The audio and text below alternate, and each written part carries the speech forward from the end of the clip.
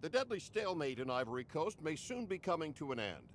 Officials there say President Laurent Gbagbo has retreated to a bunker as troops supporting the country's democratically elected leader have him surrounded.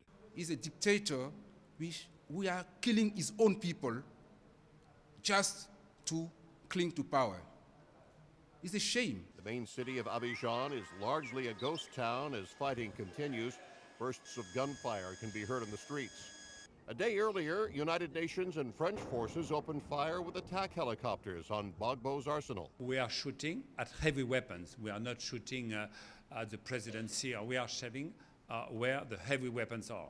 The situation began 4 months ago when Gbagbo lost the presidential election but refused to give up power. It's not clear how many people have been killed or displaced in Ivory Coast since then, but it all appears to be coming to an end now. Officials say Gbagbo is trying to negotiate his surrender, and they add opposition forces have taken control of the presidential palace. John Belmont, The Associated Press.